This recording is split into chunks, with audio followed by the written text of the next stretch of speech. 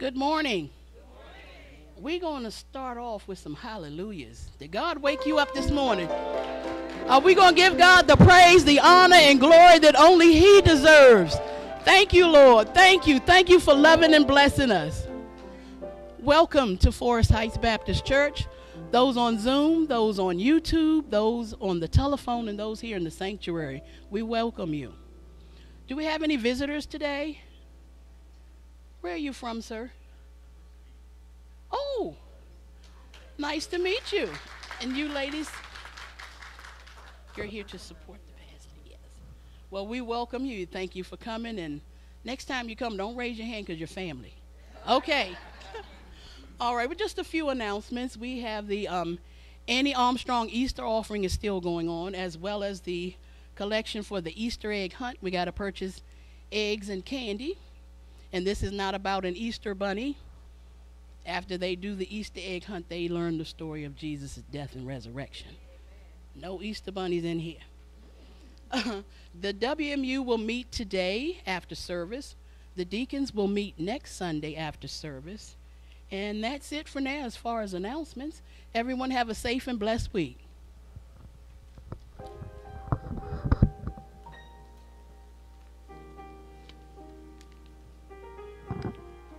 Good morning again, and welcome this morning to all that have assembled here this morning. Our call of worship scripture is going to be from the book of Matthew. And as we did our Sunday school lesson today, I chose this scripture, these verses and scriptures because of what I learned in our Sunday school lesson. And being blessed doesn't mean that you have to have the things of this world in which the way the world thinks of being blessed. For instance, just because you ride around in a big car, shiny car, just because you have a big house or a small house, doesn't mean that you're blessed in that way. What it means that you're blessed by having the mind of Christ and the way God sees blessings. We think of being blessed as being we're well and what have you, but it doesn't mean that all the time. It means that being well with Christ and having a relationship with Christ, amen? So my scripture is going to come from the book of Matthew, and it talks about coming from the Beatitudes. And listen to what it says. And seeing the multitude, chapter 5, verses 1 to 11 to 12 as well. The Beatitudes. And seeing the multitude, he went up on a mountain, and when he was seated, his disciples came to him. Then he opened his mouth and taught them, saying, he's teaching his disciples. You and I are his disciples as well. Going to verse 3. Blessed are the poor in spirit, for theirs is the kingdom of heaven. Blessed are those who mourn, for they shall be comforted.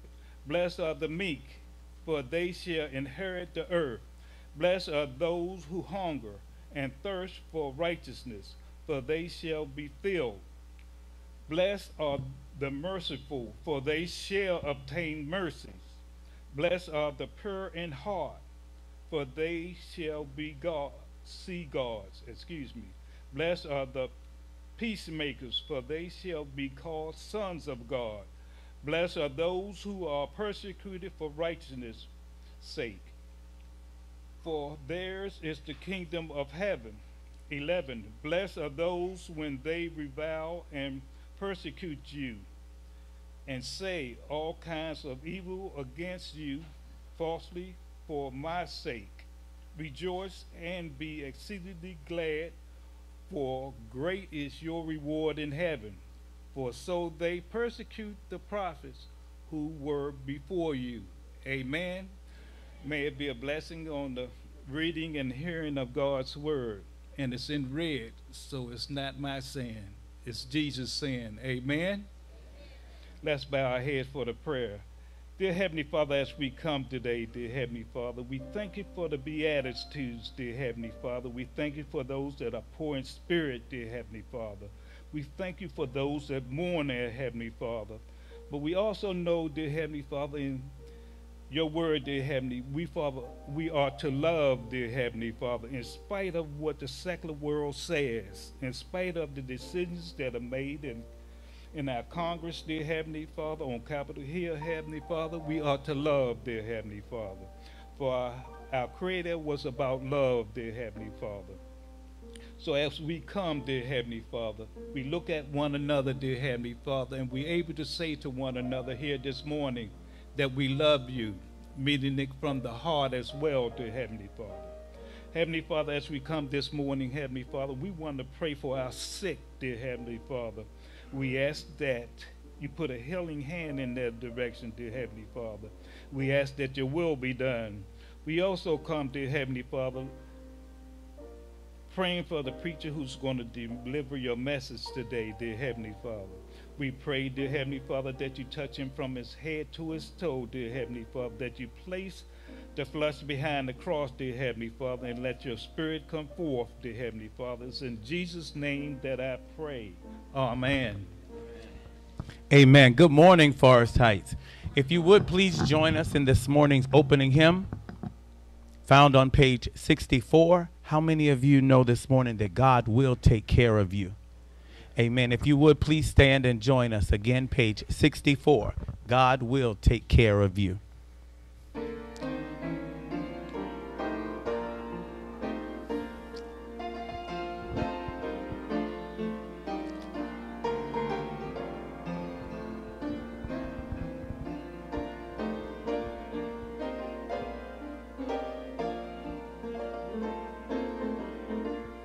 Be not dismayed, be not dismayed, whate'er betide, God will take care of you. Beneath his wings of love abide, God will take care of you. God will take care of you through every day or all the way. God, he will take care of you. God will take care of you. Through days of toil when heart doth fail, God will take care of you. When danger fears your path assail, God will take care of you. God will take care of you through every day or all the way. He will take care of you. God will take care of you. No matter what may be the test, God will take care of you. Lean, weary one upon his breast, God will take care of you. God will take care of you through every day or all the way. He will take care of you. God will take care of you.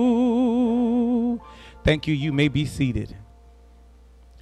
Now is our time during this service when we prepare our offerings unto the Lord. And we're reminded with our song that you can't beat God giving no matter how hard you try.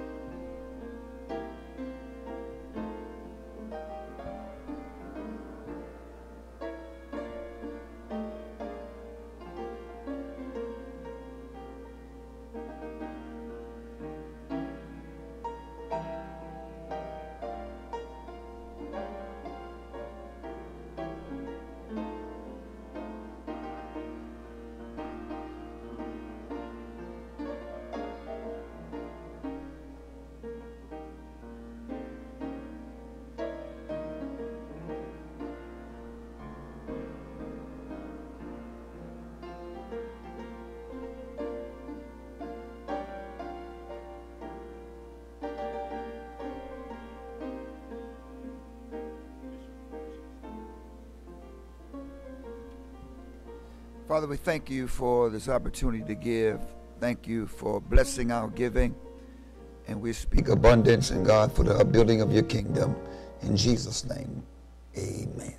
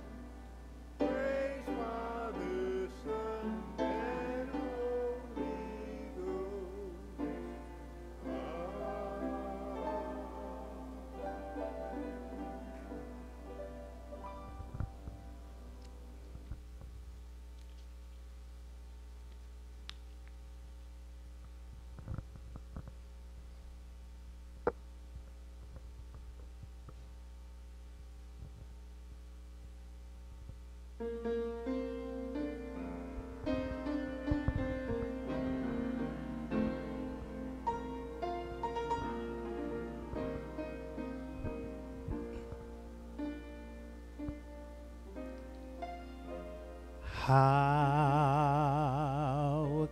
can I say thanks for the things you have done for me? Things so undeserved, yet you give to prove your love for me. The voices of a million angels could not express my gratitude.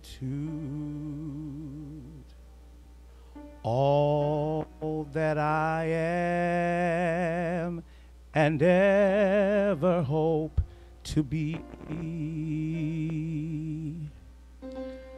I owe it all to thee. How can I say thanks for the things you have done for me? Things so undeserved, yet you give to prove your love for me. The voices of a million angels could not express my gratitude, and that I am and ever hope to be. I owe it all to thee. To God be the glory. To God be the glory. To God be the glory for the things He has done. With His blood He has saved me. With His power He has raised me. To God be the glory for the things He has done. Just let me live my life. Let it be pleasing, Lord, to Thee. And should I gain any praise, let it go to Calvary.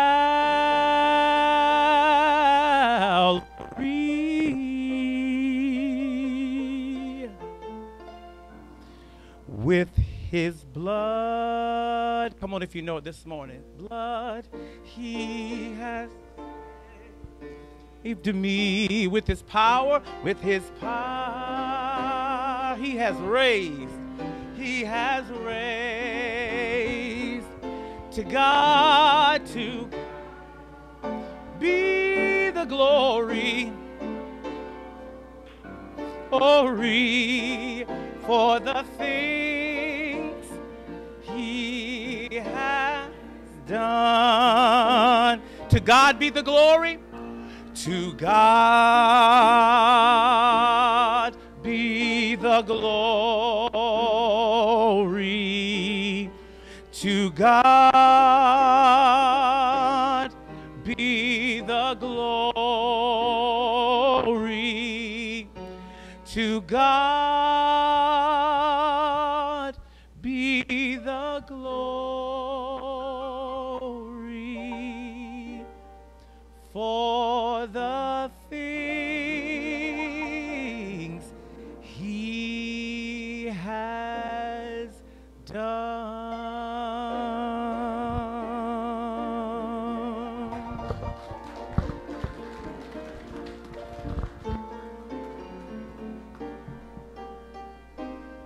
Praise the Lord, everybody. This is the day that the Lord has made, and we will rejoice and be exceedingly glad in it. We want to give honor and thanks to this wonderful church and all the officers and leaders of Forest Heights Baptist Church. I greet you with Jesus' joy. We're so excited. David said, I will bless the Lord at all times, and his praises shall continually be in our mouths. And we're so grateful to God just to be here, be able to share the word of God. So thankful. Every time I walk in this place, I remember when I used to serve with Bishop Muse, and you guys opened up the doors when we had some plumbing problems right there. It's the Audis now. It used to be the Arca Safety Christian Church right on the corner. And you guys opened up your doors and was so gracious to us to allow us to use the facility during our midweek service, and we're so grateful to that. Every time I walk in the doors, I remember that. Because you don't have to be kind. My mother taught me a long time ago, it's important to be nice, but it's more important. I mean, it's nice to be important, but it's more important to be nice. And so to be kind and generous and loving is the attitude of Jesus Christ. Above all, he's given us a commandment to love thy God with all our heart, mind, soul, and strength, and love your neighbor as yourself. Not going to hold you long. I just want to take about 3¼ seconds and give God your best praise just because you woke up this morning. Amen. Come on, amen. Just because you woke up. That's enough to be thankful for. And not only did you get up, woke up, some of you were able to get up and to feed yourself and walk into the house of God. That's a blessing. Amen. To have the activities of your limbs. I'm old school. I come from the old Baptist church. They say the activity of your limbs and your blood still running warm. Some of y'all was raised just like me. Still running warm in your veins. Again, to all of the officers, all the leaders, the deacons, all of those of you that serve in ministry to make the ministry operate and run for the kingdom of God. I salute you, all the preachers and all of the particular persons that are in their respective places. We are grateful for you. Now, the most important person other than Jesus in my life, I want to honor her, and that's my lovely wife on the front row. Amen. She is the neck that keeps my head turning. Amen. So I'm grateful for my lovely queen, and also we have some staff with us today, the wives, the couple, and we're so grateful for you for coming out and driving us here this morning. We're so grateful to God. Amen.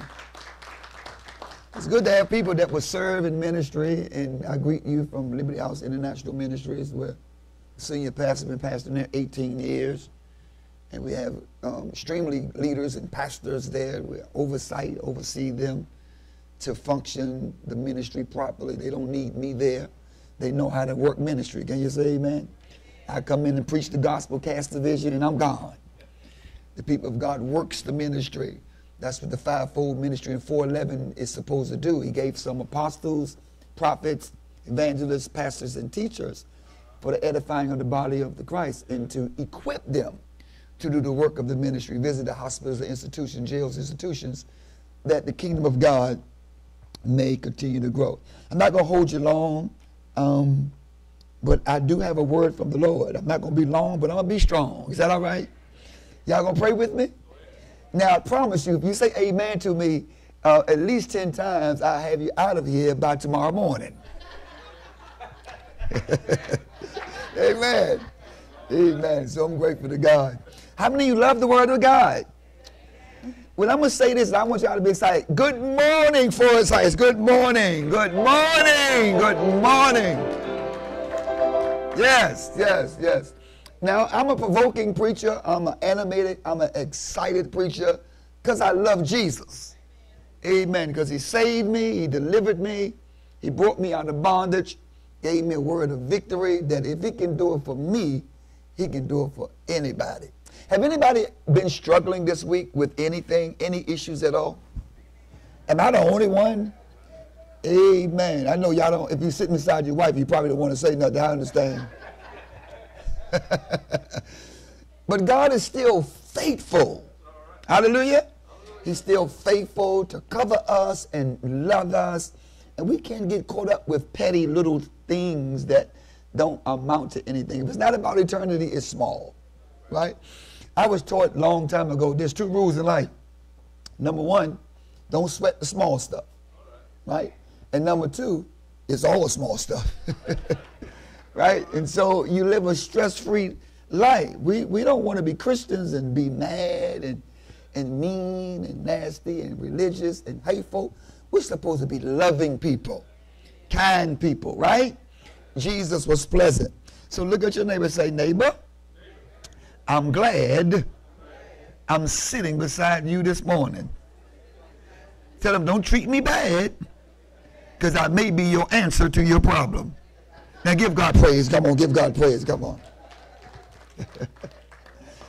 You never know who you come to church to sit beside. That's why our church, our pastor, and we have a pretty large congregation. I say, you have to make sure when you come into the house of God, you sit in the right section, or you sit beside the right people.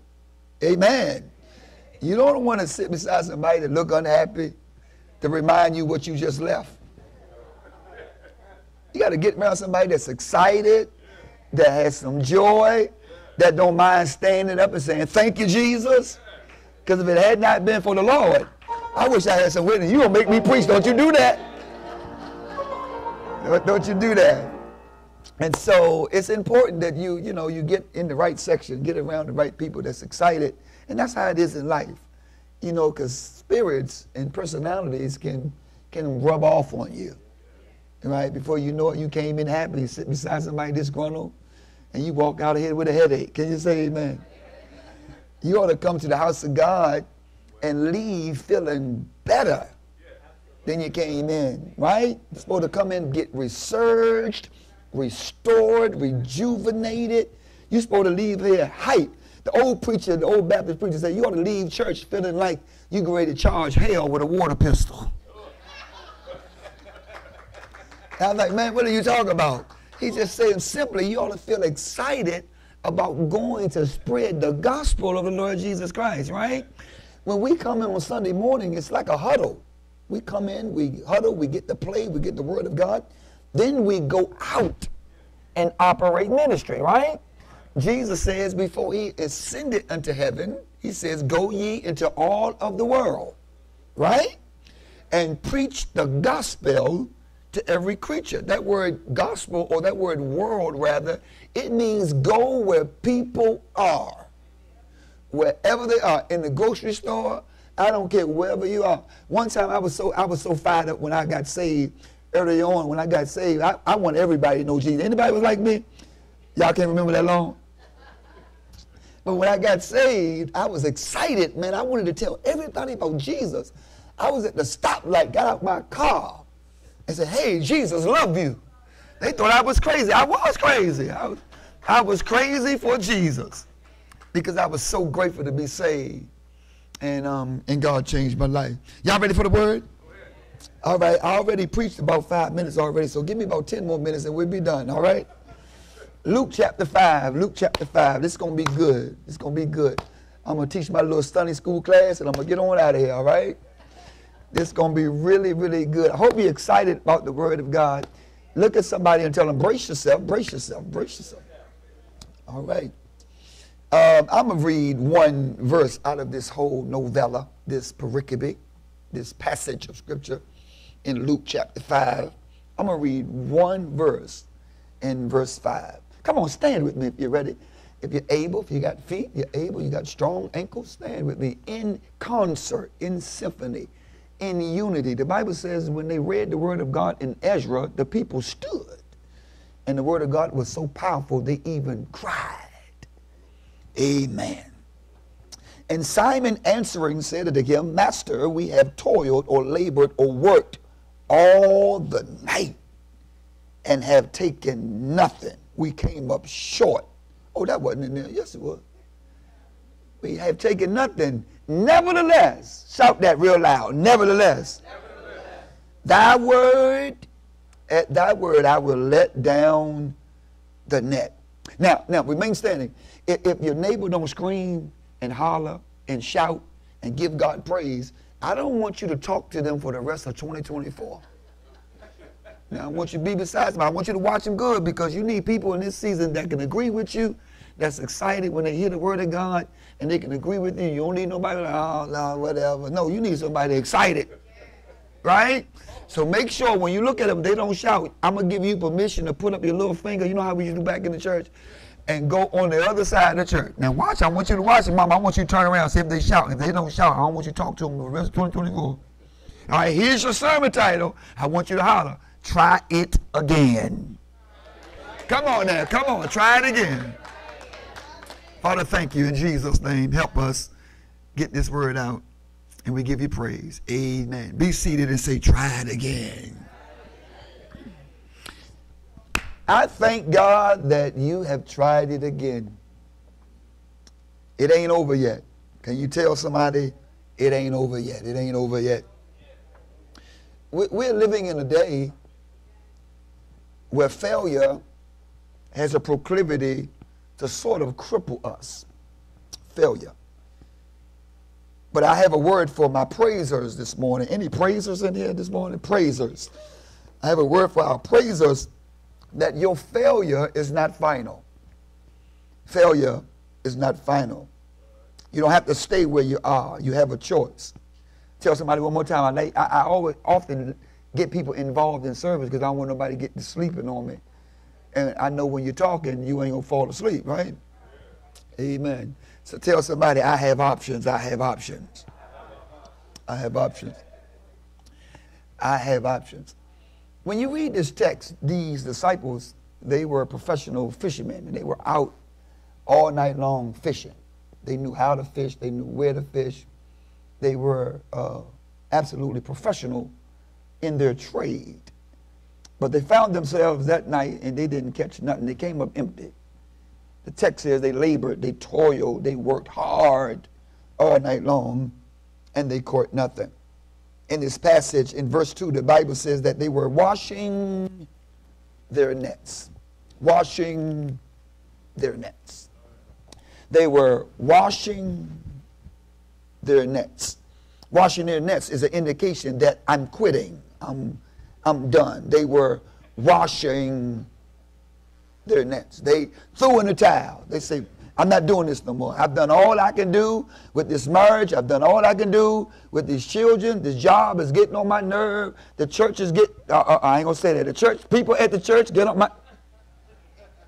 I'm washing my nets. You'd be surprised how many people are in this room. They look good. They look pious. They look educated. They look like they got it all together. They look like they going somewhere. They look like they love God. They look strong. They look powerful. But underneath all of that facade, they are washing their nets. You'd be surprised at the morning table. We eating marmalade with toast. We drinking our coffee with our orange juice. We got our legs crossed. And sometimes in the winter, the fireplace is in the kitchen. You're living so good. But beneath all of that, you're washing your nets. Have you ever been there when life can get you so down that quitting looks like an option? I just stopped by here to tell the 15 of y'all, I make 16 of you to hang on in there. You're this close to your greatest miracle you ever had in your life. You know when you're real close, I said this in the car coming, you know when you're real close, Reverend, you're real close when the devil gets busy in your life. You know when God is about to do something great, when all hell breaks loose in your life. When trouble comes from out of the woodwork. Anybody ever been there? You just woke up, you get a phone call. Let me just tell you this really quickly. I'm going to push this in the envelope really quickly. I don't care who you are, trouble show up at your house. Have I got a witness there? You can have more degrees than a thermometer, but trouble will show up your house. And sometimes trouble will make you want to wash your nets, make you want to throw in a towel, make you want to quit, make you want to retreat, make you want to cave in, make you want to give up and say, listen, this is not worth it. Let me tell you something. Anything you go through in life, if you don't have no struggle, it won't be worth it at the end. But you got to hang on in there. The text says that they toiled all night and they were washing their necks. The first thing I want to share with you in this text, it was a night of struggle. It's right there in the text. It says, I have court nothing. They court nothing. Verse 5, it says, and Simon answering said to them, Master, we have toiled all night, but I've taken nothing. It was a night of struggle. I can testify. I'm not that young and I'm not that old, but I'll be 59 this year. But I've had some nights of struggle. Some nights when you had to walk the floor all night long. Because I had to deal with that crazy boss in the morning. Y'all, I'm going over here. Y'all not talking. Amen. I had some nights. I told you I'm a provoking preacher. Preaching is a call and response. You know, when you on the phone talking to somebody and they ain't talking back to you, I'm ready to hang up. Amen. If I say I'm going to the store, I want you to say what you going to get. If I'm going to get some candy, I want you to say, bring some apples back with you too. It's a conversation. It's a call and a response. That's why I teach our preachers. I teach ministerial alliances, and I teach preachers all over the world. You can't practice preaching because you can't talk back to yourself. You know, when you try to prepare a sermon and you try to, you know, you write your point down and you say in the notes, oh man, they going to like that. Right? Then you get and say it and don't nobody say nothing. And it throws you off. You understand? So you can't practice preaching. You just got to be in it. It's like a plumber. You have to put your hands in it. You got to be in it for a while. I've been preaching for 25 years. And I'm a provoking preacher. I tell the people, if you're going to stand and say something, if you're not talking, you're stalking. Amen. I like that mother over there. She clapping her hand. Thank God for you, mother. Glory to God. So all of us, if you get honest, had some nights of struggle, right? All of us went through some stuff. You know, if you're saved and you love God and you're doing the right thing, you shall suffer persecution. The Bible tells us that. Amen. And so don't think because you living right and you're living holy and you're loving people that you'll never encounter nights of struggle.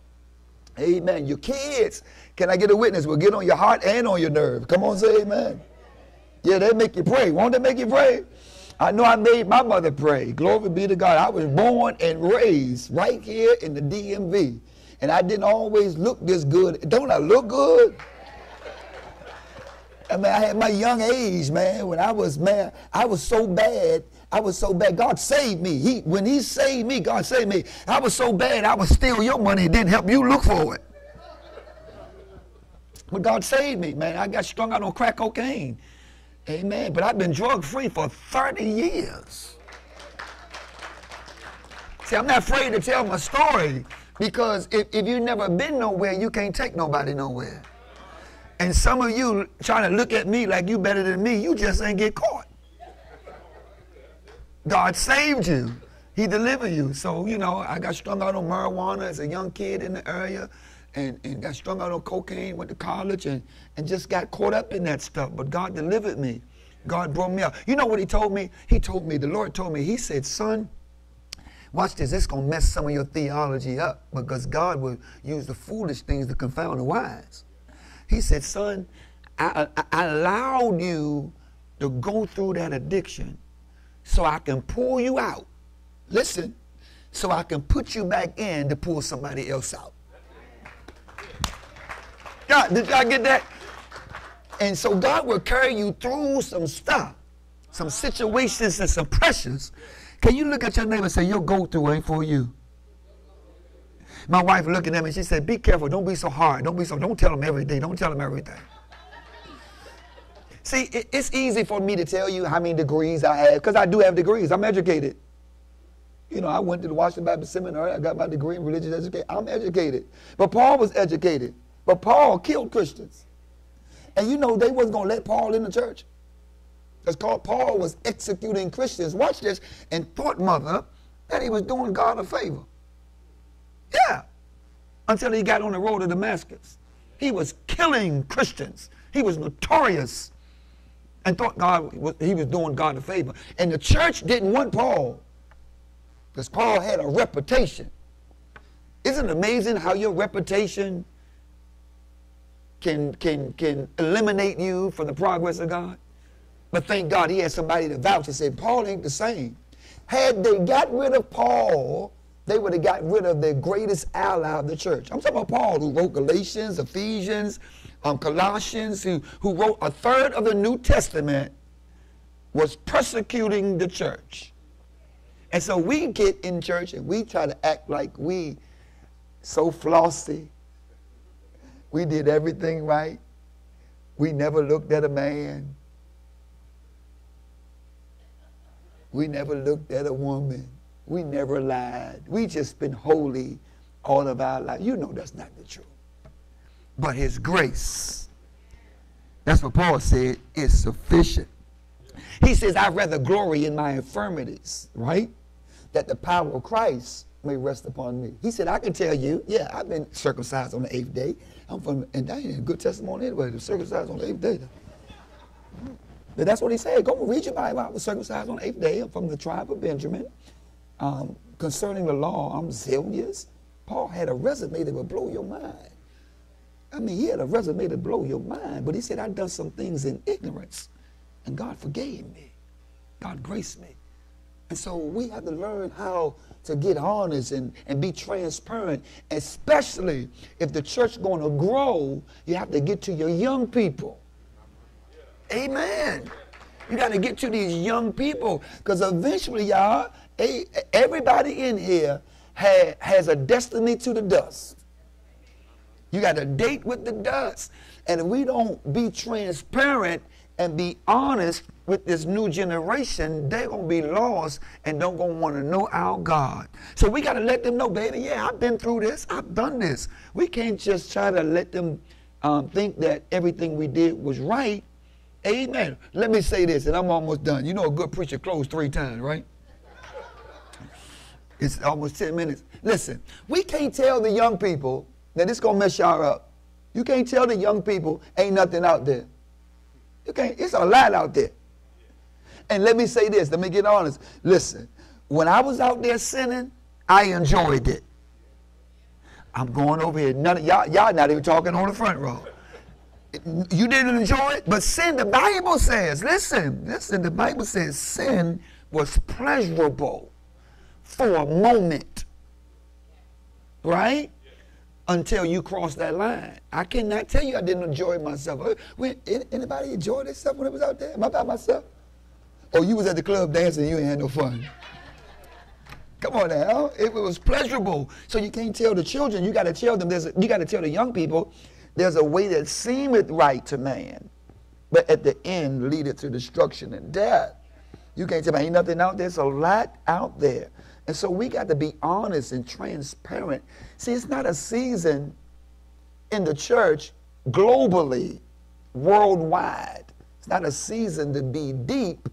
It's a season to be relevant, right? Because our young people, if we're not careful, don't want anything to do with the church.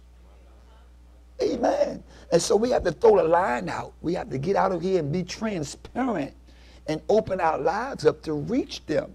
That's why God took you through some of that stuff. But you got to get honest. Y'all remember, every Ruth need a Naomi. Amen. And so that they can share with the young woman where they were, what they did, and be honest. You know, I had a baby out of wedlock. You got to be honest with them. I've done this, I've done that. I put up with stuff I shouldn't have been putting up with. But God graced me, and that's how we reach the next generation. And so we have to be able to do that. We have to have a zeal. We have to have a motivation, inspiration to be able to go beyond ourselves and reach them. So all of us had a night of struggle. Amen. I got 5 minutes, and I'm going to put this quart in the paint, and I'm going to get you out of here. These men, they were experts. They were professional fishermen in the text. I was led to share that with y'all because sometimes, here it is, I don't study to preach. I study to know God. I listen to preach. Because I can have a sermon I prepared, right? And it doesn't meet this audience, right? So I'm trying to make sure that I be relevant, that we can be charged enough to understand after we leave here, we got work to do, right? right? Forest Heights is still building the kingdom of God, right? We still excited about preaching the gospel, building the kingdom. Let me ask you a question. I'm going to get honest with you, right? I'm going to get honest with you. Do you want your church packed out? Let me see your hands. Do you want your church? Listen, I don't know no organization that don't want it packed out. I don't know a movie theater that doesn't want it to be full. I don't know a football stadium who doesn't want it to be full. God wants his house full, right? And the only way it's going to get full, we got to get out of the building, evangelize, bring them back in, discipleship, duplicate, then God will get some glory. Am I talking to the right church? Right? And so that's what the ministry is. If we're not evangelizing, the church dies. I teach that. I've learned evangelism right here on this corner, right here at the Aldi's. The Aldi's now, right? It was an ark of safety. And I came up Baptist. I was just Baptist. I graduated from the Washington Baptist Theological Seminary, right, in Washington, D.C. It's not even there no more. It was on 13th Street back there with Dr. Fowler. And so I knew about theology. I knew about doctrine. I knew protocol. I learned all of that. But I really didn't get the ministry till I got on that corner with Bishop Muse. And I learned ministry is about souls. Right? That little, I don't know why I'm going here, but the Lord is leading me here. Y'all bear with me. The Lord is leading me to be honest and transparent with you. Because you guys been in the Word of God for many years. All of you know this text. Right? So now I got to be relevant. I'm a bishop. I'm an apostle. I push. I cast vision. I'm a seer. That gas station right across the street, I made that like evangelism headquarters. We used to go there and talk to people pumping gas. And they would give their life to Jesus while they was pumping gas. Then I pointed to the church. And then they'll come to the church and get discipled. And before you know it, they were out there talking to people pumping gas. And before you know it, you look up, the church is full. And people getting saved, young people getting saved, they getting excited. We're not compromising the gospel. Can I preach this and y'all promise me you're going to shout? This is a Baptist church, right? He died, didn't he die? Right, the Baptists, we get excited over he died, right? I'm going to say it one more time. If y'all don't holler, I ain't never coming back to Forest Heights. I said he died, didn't he die? I thought I was at the church. When we hear that, we ought to get excited. But that's not how the story ends. 3 days later, he rose again. With what, y'all? All power in his hand. And now he's on the right hand of the Father forever living to make intercession. But here's the blessed hope. Now, if y'all, I'm telling you, if y'all don't shout, mama, if you don't shout over this one, I ain't going to give you no more hugs the next year. Here's the shout. Now, First Lady, don't let me be out here by myself. Now, if nobody shout, the First Lady ought to shout with the pastor. Right? Now, I know, man, you some knows him. You better shout. You better not sit there and look like you don't know what I'm talking about. He's coming back again. Yeah. That's the excitement about God. You got to get excited. You ain't going to tell nobody about Jesus if you don't love him. Y'all remember when you were young couples? I love this couple right here. I love y'all. When y'all was young, y'all couldn't stop talking about each other.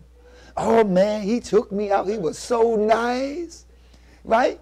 When you're young in your relationship, you can't stop talking. That's how I ought to be about Jesus. When was the last time? I didn't say nothing about my text. I'm all the way out here now. I might as well stay out here. When was the last time you shared your faith with somebody? And that ain't a question I want you to ask. That was just a question I want you to partner in your heart. When was the last time you just pulled somebody up in your neighborhood? How you doing? Jesus loves you. He died for you. Would you receive him today? That's the job of the church. You know, the government, they have youth programs. The government will feed the hungry. The government will have senior programs. They will give you money to do all that. But the government is not going to preach Jesus. That's the church's job. The church's function is to preach the gospel of the Lord Jesus Christ. That's the command that Jesus gave the church.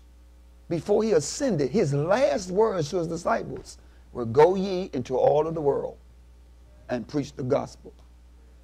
to every creature. If we're not doing that, we just coming in here as a club, and we just coming and sitting and preaching to one another and singing to one another every week and every hour.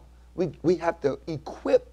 That's what the Ephesians says. Equip the saints to do the work of the ministry. What is the ministry? Preach the gospel to every creature. Amen. When you in the growth, man, listen. I be sitting at eating dinner with my wife, and a waiter come over, a waitress come to me.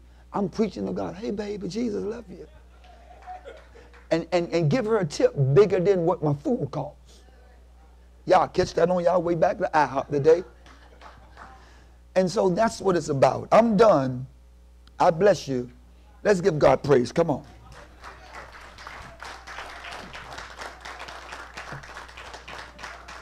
Now, I hope I didn't startle you. I'm a preacher that tells the truth. And I want to invite you to join him, to be a part of him, to really get a relationship with Jesus Christ for yourself. I know this wasn't your usual message, but I was led by the Holy Spirit to say some things that will challenge us. You need a man of God that will challenge us. Isn't that right? To make us want to do better. You ought not leave church every Sunday feeling fuzzy.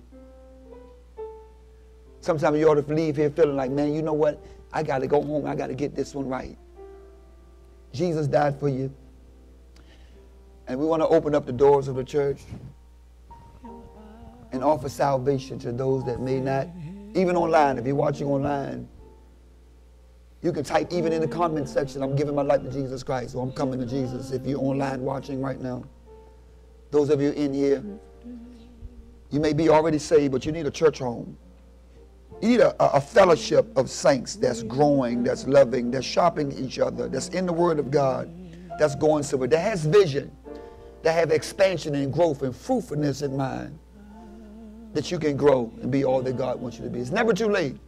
I don't care how old you are. I don't care how young you are. The day that you hear my voice, harden not your heart. If that be you today, we want to offer you Christ. Would you come? Would you come? Well, let's give God praise. Everybody saved. Let's thank God. Amen. We're going to now have our benediction. I'm at the 12 o'clock hour. I'm not over time. Can you say amen? Glory to God. Maybe you invite me back another time. He didn't go over time. Amen. He kind of was a crazy preacher, but he didn't go over time. Let's get ready to stand if you can and be dismissed. Glory be to God. Thank you for having me. I really appreciate it. And my prayer for you is that God will send you everything that your heart desires, that you will have the right fits for your ministry, that we can continue to grow and affect this community and be a growing ministry that's loving God. So, Father, thank you for this time that we've shared. I pray in the mighty name of Jesus that you will keep us in your care. Now to him that is able to keep us from falling, present us faultless with this presence, with exceeding joy. To the only wise God, our Savior, glory, majesty, dominion, and power, both now and forever. Let the church say amen. Amen. Say amen again. Amen. Say amen one more time. Amen.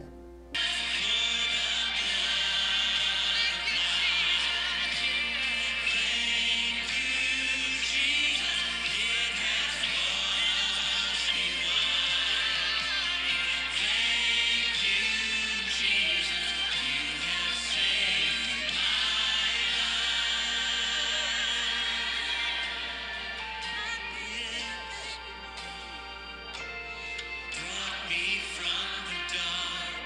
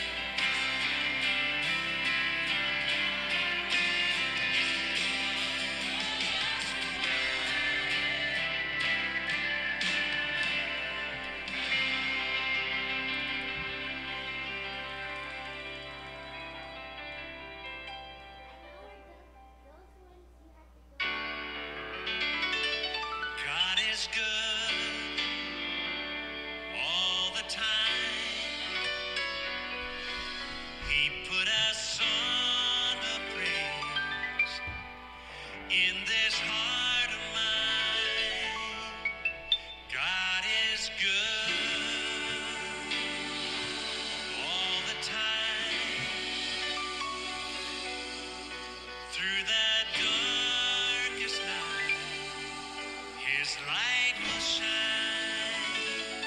God is good. God is good.